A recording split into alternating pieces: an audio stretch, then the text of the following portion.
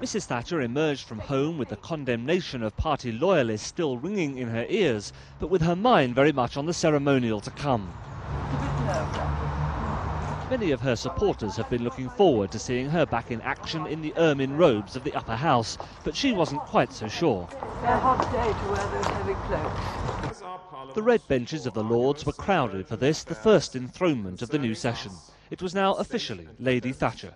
I, Margaret, Baroness Thatcher, do swear by Almighty God that I will be faithful and bear true allegiance to Her Majesty Queen Elizabeth, her heirs and successors, according to law. So help me God. Lady Thatcher may have enjoyed the special privilege of being the first of the new intake to take her seat, but her pleasure was short-lived. Almost the first word she heard once business began was a rejection from Foreign Office Minister Lady Chalker of the cause she has championed, a referendum on the Maastricht Treaty. It fell to a fellow spirit on the Labour benches to say that disappointment at that wouldn't be felt only by the public. But also amongst many people in the Conservative Party, many of them who are very, very senior indeed.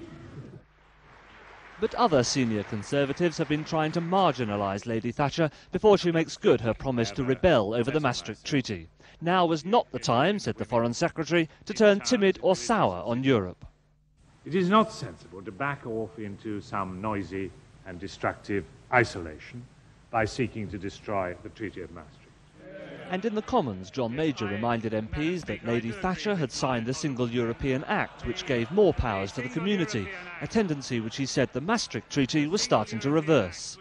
With John Major taking over the presidency of the community in the morning, ministers are ramming home the point that they and not Lady Thatcher now determine Britain's line in Europe.